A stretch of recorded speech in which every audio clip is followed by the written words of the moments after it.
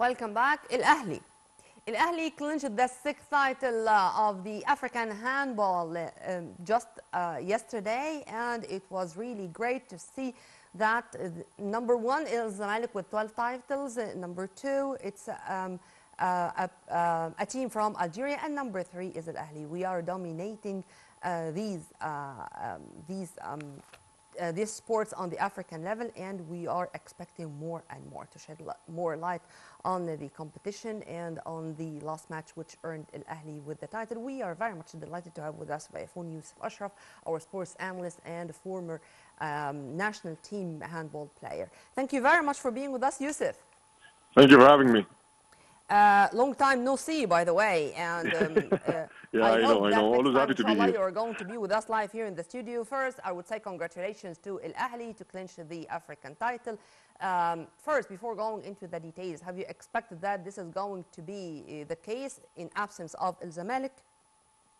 Yeah, so this one was particularly different. The absence of Zamalek was felt by everyone in the tournament, not just Al Ahly.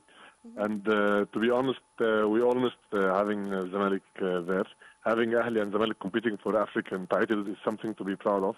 Everyone is always expecting this kind of dominance between the two teams in Africa. Yep. Not to take anything away from Al Ahly's win. They have been consistent and they have shown progress. They have a very young team that is growing. But again, this one was rather expected due to the absence not only of Zamalek but also of the Tunisian teams that did not participate as well. So, congratulations to Ahly in all ways. With all my respect to the JSK from Congo, it ended 37-23, meaning there was such a difference in the standard or in the levels among between the players. I'm always saying so. When you pay the adequate respect to the rivals, this means that you are on the right path. Our players were able to read the match from the very beginning, and they were able to lead or to continue with such a performance, particularly later on. If you agree with me on that, and would you please elaborate? Yeah, sure. So the difference and the gap has been growing honestly between the North African teams from Egypt, Tunisia, especially Egypt and Tunisia, than the Southern African teams. And but the most important thing is that Al Ahly took this very seriously from the first game to the last.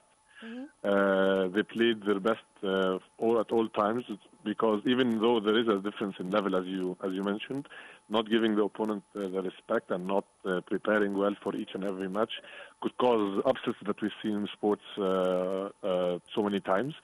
So kudos to Ali for not showing any disrespect or any lack of preparation not only in the final, across all matches during the tournament. However, even if you speak to players from Al Ahly, they say that the win or the cup means a lot more when there are the competitors, the main competitors, are present to fight for the championship. So we hope the next tournament will have Zamalek as well, and we continue to fight again.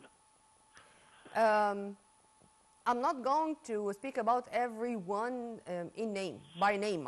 I'm sorry, but yes. Ibrahim al-Masri was all the time keen to be the maestro, the leader, the one who is inspiring others. How do you see the role of al-Masri, whether while playing or outside? So al-Masri is the only player that has won this championship before with Al Ahly. So this shows you that this is a renewed squad, a young group of players. So this young group of players need a leader, as you said, need someone to inspire them, need someone to transfer that culture of winning, of showing the mentality of not losing, of winning championship inside Egypt and outside. So al-Masri has played a great role in that. He is well known among all athletes of being a hard worker, of being a very committed player, showing signs of leadership that could show in the future that he could be a great coach as well. Also, he's known as one of the best defenders, not only in Africa but across the world, and he has had offers to leave Al Ahly for great teams during his career, but he's always chosen to stay and be loyal to the club. So, I think he's very integral in the growth and development of this very young team, and we're seeing signs of that now with him. and a lot also of credit must go to the coach, the Spanish coach David Davis. He's been showing that the progress of the players is very, very, very And because crucial. David Davis was the head coach of our national team before, I think he is acquainted with many of the players who joined the national team before, and he knew how to make this harmony and how to make the rotation. I mean, with the presence of Castello, Sisa, Mohsen Ramadan, Khairi, there are a lot of names. I think he knew them before, so he was not introduced for the first time to them. Exactly. This has played a very important part in their development in recent years. But also he has been integrating new players and young players. So the average age of the players now of Al Ahly is very, very low, which is a very good sign for the future. So not only This he's was my been working coming with the question and players he last knows, but question, he's also been Yousseif, developing the regarding youngsters of the the club. age categories. Yeah. Do you think that they harmonize that easy, or still they should have more experience to be totally responsible for Al Ahly's future in handball in general?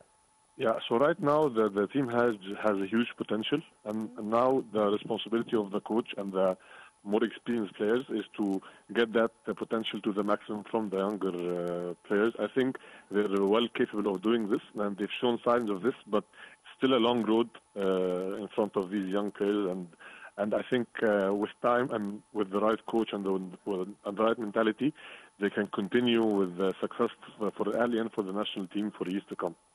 Inshallah. And we Inshallah. hope that this is going to continue for the best interest of our national team before anything else. Yousseif, unfortunately, we're running out of time, but I'm going to leave you with a promise to see you in more episodes of Score Sheet. Yes, would love to, and I'll see you soon in the studio, inshallah. Inshallah. Thank you very much. Thank you. Congratulations to Al Ahly. Congratulations to our national team of volleyball to qualify to Paris 2024.